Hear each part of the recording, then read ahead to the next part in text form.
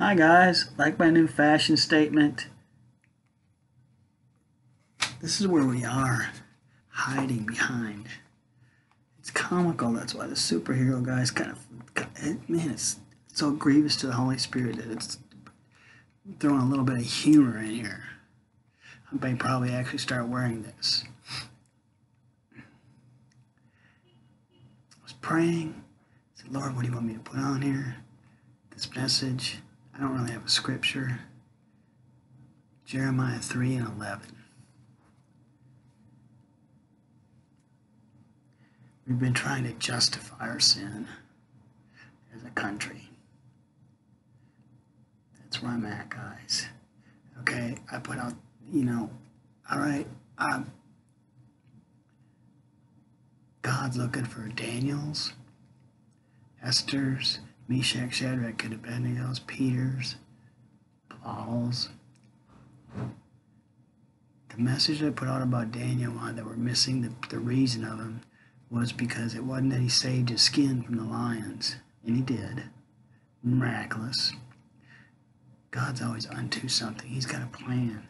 Jesus, before the cross, knew what was coming. He knew the plan. Jeremiah 29:11. The plans I have for you. Man, guys. The plan was to change the nation. What did the king do? Daniel, where are you? I'm here, king. Oh, king, live forever. Put out a decree. One day the decree was you're going to bow to me and this idol and this golden me. And the next day it was we're going to worship the God of Daniel. Meshach, Shadrach, and Abednego, the same thing. Esther, you didn't walk into the king's palace and say, hey, Haman's got these plans and he's going to do all this nefarious stuff. You do that nowadays and you're political suicide. You get lawyers up the wazoo on you. You get the world mad at you. It's all this stuff. You didn't walk into the king's palace and say, hey, dude. Because Haman had some imps, some people that were under the demonic influence, were ready to cut her, slice her throat. Don't you think she had a little apprehension? Save the nation. Because of her obedience. That's who he's looking for, guys. Put this back on this mask thing just for a brief second, okay? Hadn't been to this store for a long time, months, because he'd been closed. A friend of mine, we became friends. I'd walk in there and, buy my little stuff, whatever I was going to do. He'd be reading his Bible. Korean guy. He'd be reading his Bible, telling me about, how he did in Korea and stuff. Always there, worked 6-7 days a week. Hard-working guy, nice guy, him and his wife. We talk about Jesus, God, Holy Ghost, some really deep stuff. And I wouldn't be there a long time, sometimes 5-10 minutes, most of the time 5. But walked in there, and I don't wear a mask, guys. He looked at me, and there's a box of masks over there. He looked at his wife. I didn't say anything at first, but then he said something to his wife, and then his wife came to me and said, you have to wear a mask. And he said, you have to wear a mask or leave. Okay. I did leave, but he said the city of Dallas was in his parking lot, watching for violators, waiting to pounce on him or his patrons. We're not wearing a mask. Okay? I couldn't even be in the store, and he couldn't sell. Does that not sound like the mark of the beast, guys? We just took it. 99% of the church has capitulated. That's why my message is, where are you, church? Where's your Holy Ghost backbone? I was in this one church.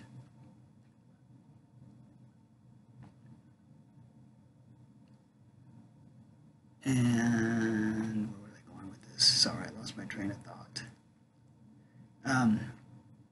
Oh yeah, the preachers say they don't have the Holy Ghost, they got the Holy Ghost.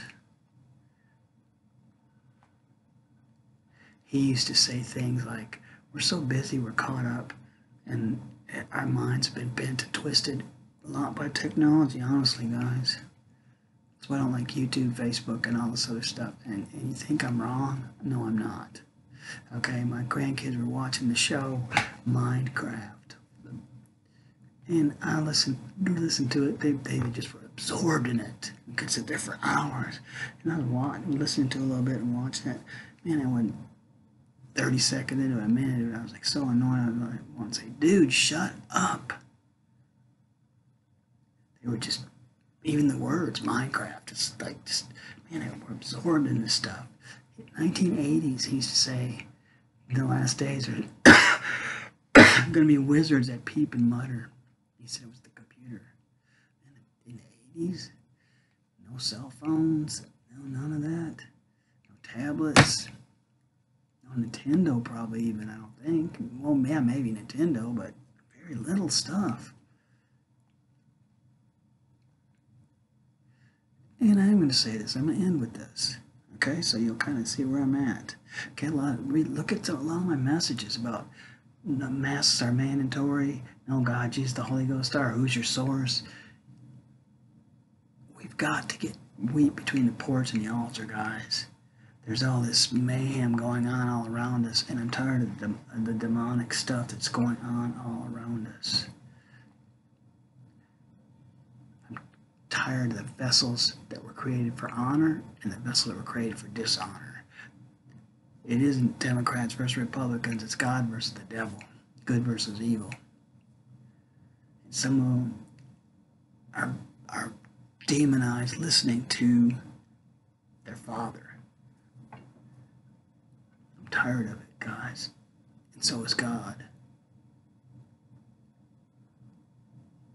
You don't like those pages in the Bible that I just quoted?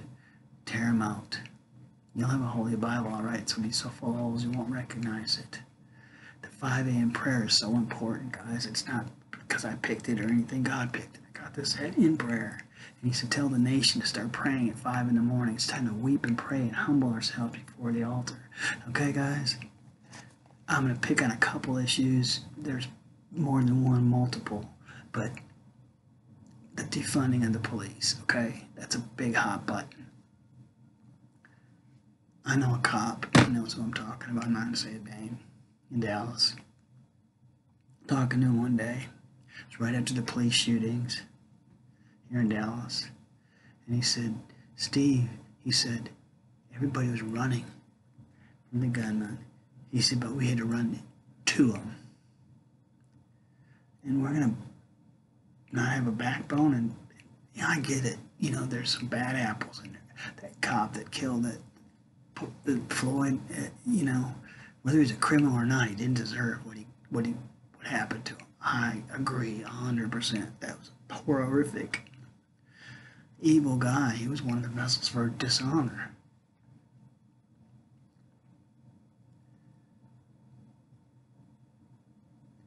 But 90% of them, I don't know what the percentage is, most of them are there for the right reason, guys. Honestly. Yeah, you get a few of them, and sometimes they kind of ruffle your feathers, and, you know, you get a speeding ticket, and the first thing out of people's mouths is, you know who pays you? I pay my tax, blah blah blah. You were speeding. That's kind of the Jeremiah 3:11. We want to waffle and con God, talk our way out of it. We've been in sin, guys. We've idolized abortion. We're destroying babies' lives, guys. Sorry. You don't think we've idolized death? Look at what's happening now with all this Black Lives Movement stuff. Look at what happens in all the videos, the horror movies. Been going on a long time, guys. The disrespect, the just mayhem, the just utter chaos. Man, put the shoe on the other foot. If you were God looking at this mess, what would you say or do?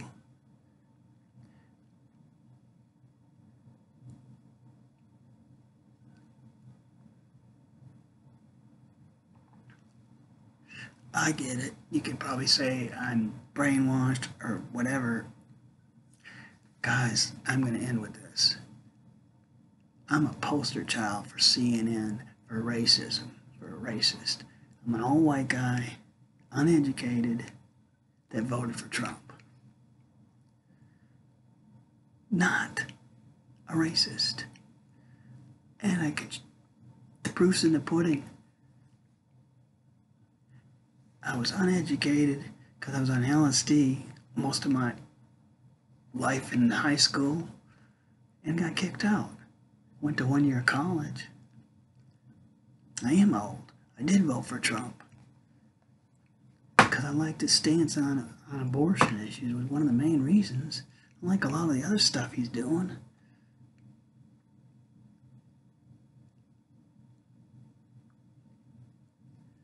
But 18 years old, left the state, running from the law, hot on my trail. And I was in trouble, guys. I was facing prison. Did everything they said. I mean, they 30 years hanging over my head, guys. Left. They're not looking for me no more. This was 40 years ago. What even done was drug related. Okay? I'll leave it at that. Got saved, set free. And guess where God set me? 9 years. 6 in North Dallas. Sitting in an all-black church. Literally, guys, I was probably the token white guy, honestly. I'm saying this because I can say this with authority because I'm not racist, and I know I'm not. God knows my heart. I was just glad to be saved and set free. One day I'm listening to Who and Leonard Skinner, and the next day I'm sitting in 5 hours worth of worship and praise and black gospel music in North Dallas in a poor black church that couldn't even afford the air conditioning, and it's hot, Texas. Actually, the building didn't even have air conditioning. And it's right in the smack dab middle, Preston Road in Spring Valley, of $1 million houses. George Bush, that's houses over by there. I mean, there's some nice places. The building was kind of a little dilapidated, nice looking old historic building, but we had the windows up. 6 years I sat under him. I got saved under a black minister from California, the Holy Ghost under another black minister in a small home church.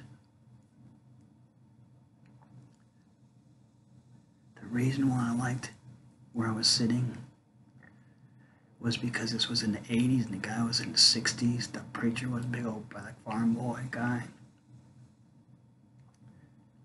Man, he saw Vietnam, he saw crap, he was in the third.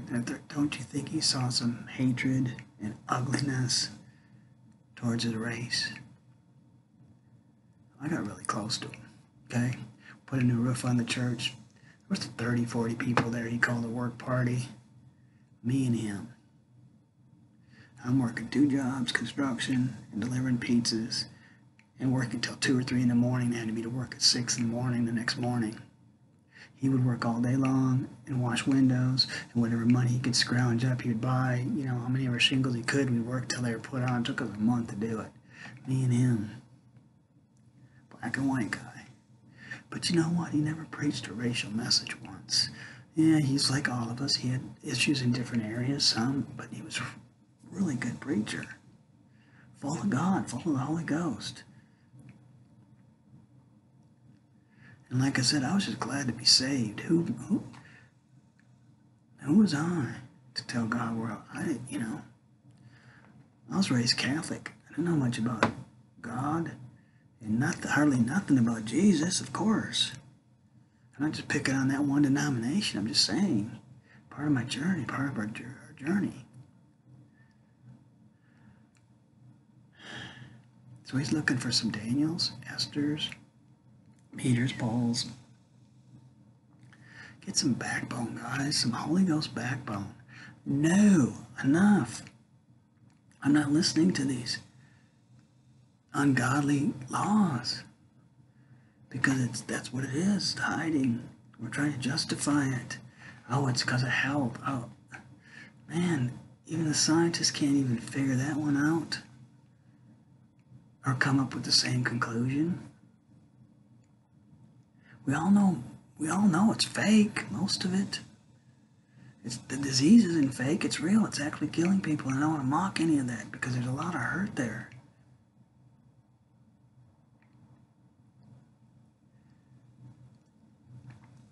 One of the biggest loudmouths, you'll know who I'm talking about, but some young lady.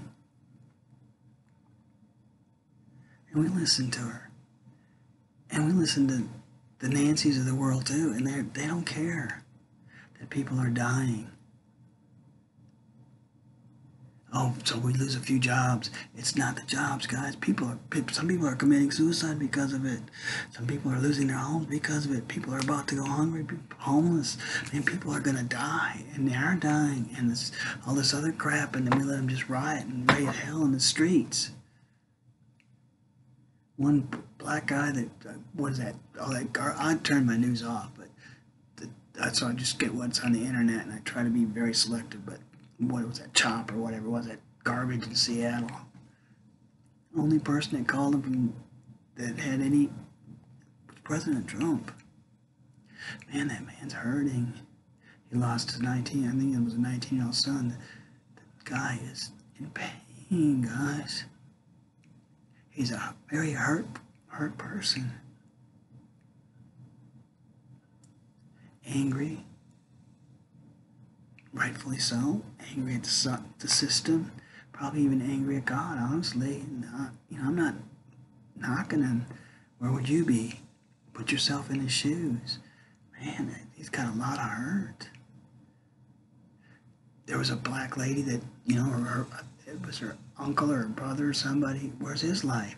There was all kinds of people. One guy was, blacks and whites, and now there's this young mother that was killed because she said all lives matter. You don't agree with people and they shoot you. I put under Joel's army, guys. It's time to rise and shine. Arm ourselves, but with the Spirit of the Lord, which is the sword, which is the Word. That's why I said your source. Who's your source? God, Jesus, the Holy Ghost, and His Word. Your AR-15 and 300 rounds ain't going to do squat. Sorry. I know that's not going to go over real well, especially down here in hillbilly land in Texas. Pickup truck and a gun everywhere you go.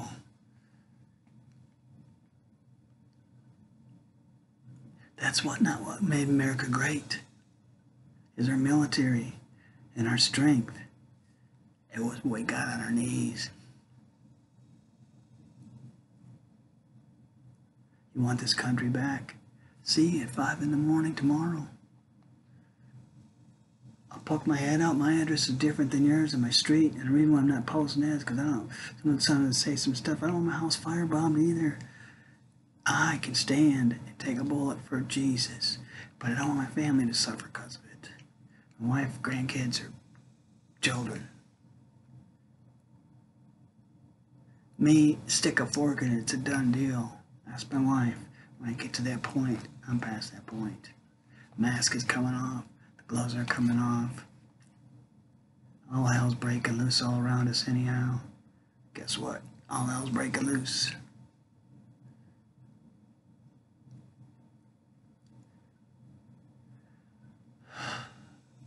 Prayer is going to change it. Because it's the listening to God and the direction. He said He'd be a lamp on our feet, a light on our path, direction. We're not listening. We're busy barking at each other about politics and about wear a mask or not wear a mask, or about this and that. And and I do too. I kind of get caught up in some of it too. I have to be very careful. The stuff he tells me, sometimes it's taken. A message on how God sees America concerning abortion was 2 years in the making. I had the dream and I sat on it for 2 years because I couldn't. I never got the clearance from God to release it. Same one with about the storm that's coming. I posted that one. 8/11, there's a storm coming to 9/11. I don't like the dates. I don't like the sensationalism of it, guys, because that's where the church went to. Everything's sensationalized. The world's sensationalized. The computers, everything's at hyper speed. I'm old school. I'm just going to preach the gospel. I guess I watched too much Star Trek as a kid. I'm going to go boldly where no man has gone before. Scotty, beam me up, Captain. Or Captain Kirk, beam me up, Scotty. I got no power. That's where the church has been at. We've been disconnected. One virus took us out. Nobody wants to hear that. I'll end with this. Idle. This was a dream I had. I'm going to put this out as a message. In this dream, and he added to it the day later, but the first part he didn't add, but this he added a day later to the dream, but it was in a vision, and open just talking to me in prayer.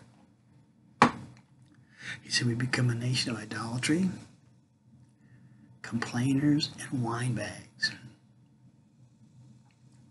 As I get the idolatry, I put out a message. Holiday idols. Guys, I'm just going to touch this a little bit. Look it up. We don't know what date Christ was born. We picked Christmas, 25th. Argue and bicker about it or whatever, you know. I don't really know. I don't think anybody does. People might jump on that and try to prove their point. But it's a day we picked. That's okay. Representative of it. We replaced Jesus with Santa Claus, an $800 Christmas tree, lights, Black Friday. Christmas starts in July. It's all about the retailers and how much money they're going to make. You can't even say Merry Christmas. It has to be Xmas or whatever. It's all about the gifts. Just hoopla. Man, I'm telling you. The complaining was a warning to us. He said that's what the children of Israel did. They complained about the manna that came from heaven, the sustenance from God. It's not going to be like where you can go to Subway and get your bread in 18 different flavors and every kind you want or wherever, you know, even a good restaurant or whatever, you know. It may be the plain Jane. He told them not to stack it up. Very specific, but it was sustenance. And we complain about that stuff. We've been complaining. And the wine bags, I asked him that in the dream. I said, Lord, wine bags? What? Kind of was, you know, it was a pretty... He said, you know, like the cheap kind you get at the dollar store that don't work because they're too cheap. The seal doesn't seal properly. You can't seal it. He said, our seal's been broke. We let the Holy Ghost out. Some of us have been sealed and haven't let the Holy Ghost in.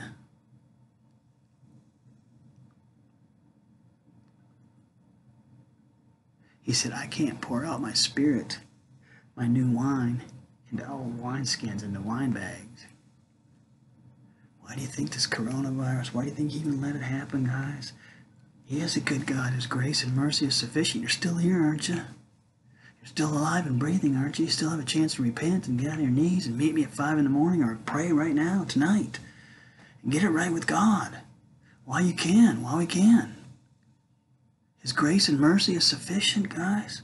This is the day that the Lord has made. I'm going to rejoice and be glad in it. There's some really good news.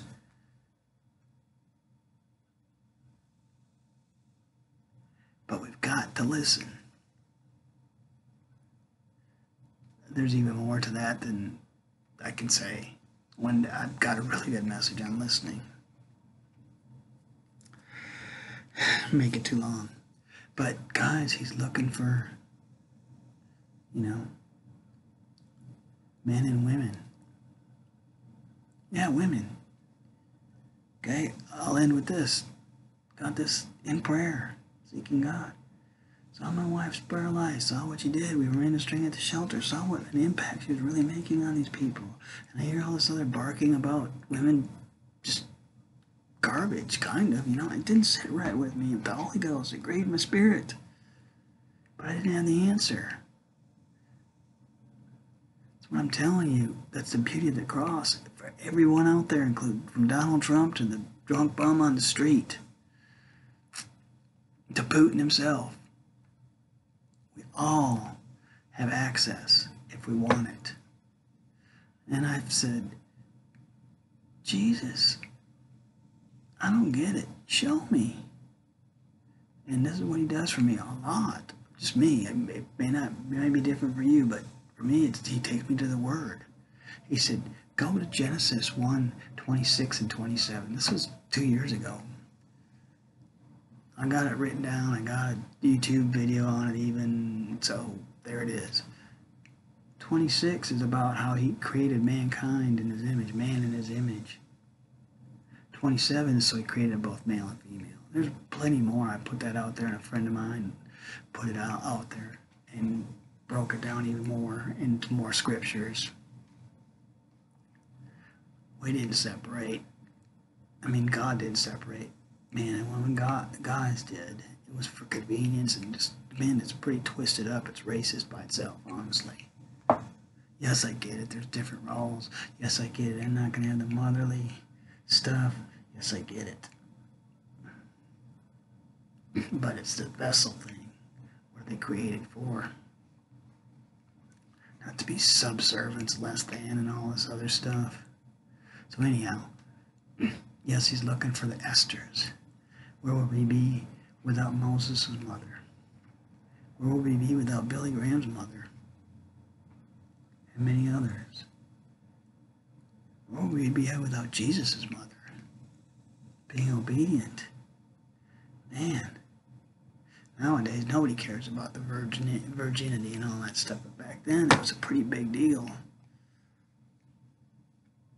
Might have even got killed for it, honestly. All the laws and regulations and rules. And love you guys. Are you going to get some backbone with me? Are you going to pray and ask him what to do? And seek him and listen? Not talking with just, if he tells you something to do, do it. And let the outcome be his. So he can get the glory. I'm going to end with this. Gideon's army. Powered down to 300. But when he was getting down to the last and he sent them home and he told them to go drink water, everybody was thirsty. The world's thirsty. Hunger and thirst, and that's righteousness. A lot of them just stuck their face right in the water. But the ones that drank but were still aware of what was going on and looking around. That's what I'm saying. It's not awake. It's rise and shine. Are you going to be part of Joel's army, or are you going to sit on your butt and be a do-nothing, wine bag, hypocritical, complaining, trying to talk your way out of it with God, like Jeremiah 3:11, but read the whole scripture, justifying our sin? Or are you just going to say, Jesus, what would you do? Because I don't know. Looking to him, the author and the finisher of our faith, bringing it before him, how you raise your kids, what we do with the coronavirus, what we do with the president, what we do with the media, what we do with the demonic influences of every congressman to governors to mayors to... Man, where do you think they're coming from? Where's their source coming from? The pits of hell, guys. Are you going to put your mask on? Or are you going to stand for him? Seriously, it's not symbolic anymore. It is, but it isn't. This symbolizes the mark of the beast. Very sorry to tell you that. Nobody wants to hear that. Everybody wants to hear the blessed life, and you're going to get a new car and a new house out of the deal. You might, but you might not. Love you guys.